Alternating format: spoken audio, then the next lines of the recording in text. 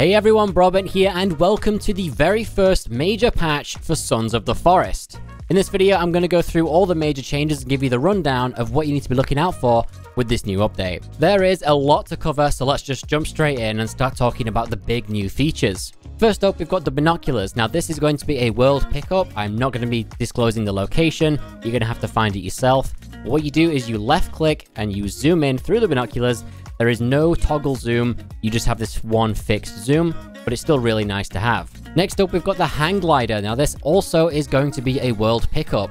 One important note is you cannot put this in your inventory. It is a world object only. This hang glider obviously makes travel a lot easier. It's definitely more powerful than the one in the original forest. You can go a lot further with speed. It's honestly very useful. Again, I won't be telling you where this is. You're going to have to go find it yourself. Next up, we've got a very highly requested feature, which is the defensive wall gate. I don't know how this wasn't in the game before, but it wasn't. You can now build gates for your defensive walls.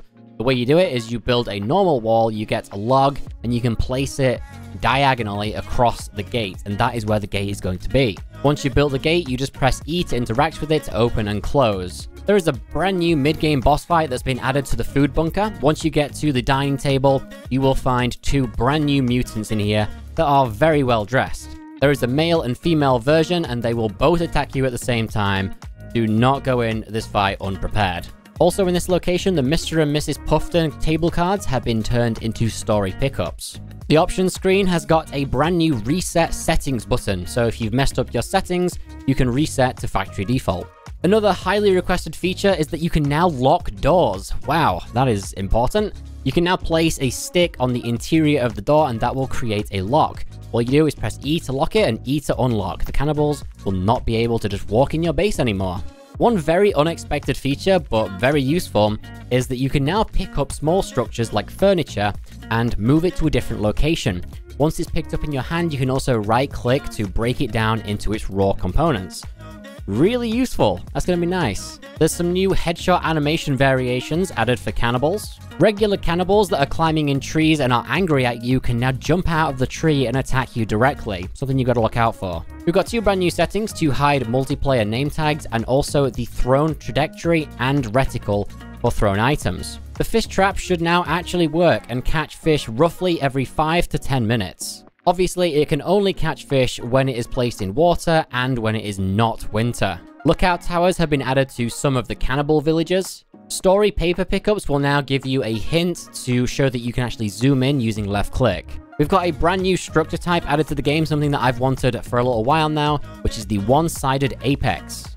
This will fill the space between a leaning beam and a supporting beam. This will be automatically handled for different variations of the quarter logs, so you don't have to worry about that. Awesome. Moving on to some side notes, we've got some brand new story elements added. They didn't say what, so you're going to have to find those in your adventures. You can now find and pick up Virginia's leather suit around the world. Moving on to some balancing changes, we now have a sleep cooldown, so you can no longer spam it and say sleep through winter. Regarding food, the energy drinks now give half as much hydration and less energy. Berries have also been tweaked to give slightly more fullness. The fullness and hydration levels for all herbs and mushrooms have been tweaked. They have tweaked two settings to do with hard mode. The first one is the enemy health has now been reduced to 1.25 times the normal rate, and they have also increased the cannibal armor health by 1.5 times.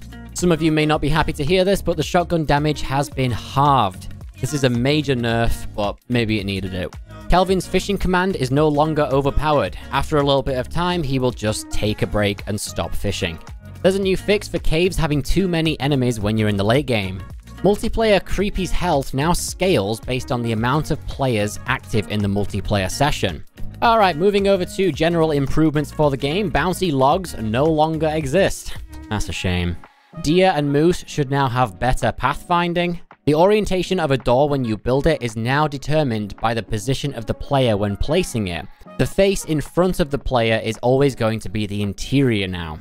They've also deemed it necessary to add a player saving system for cutscenes. Not really sure how that's going to work, but I find that rather interesting.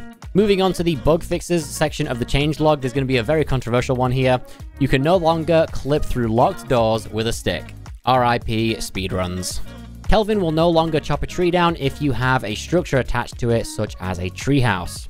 Also, countless duplication bugs and resource duplication bugs have been completely wiped out.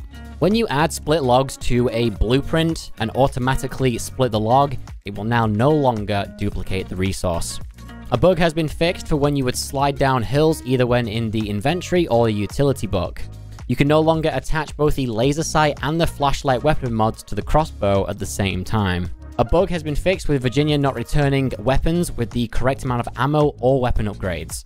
Also, a rather interesting bug that was fixed is you can no longer now push players through terrain by standing on their head. Apparently that was a thing.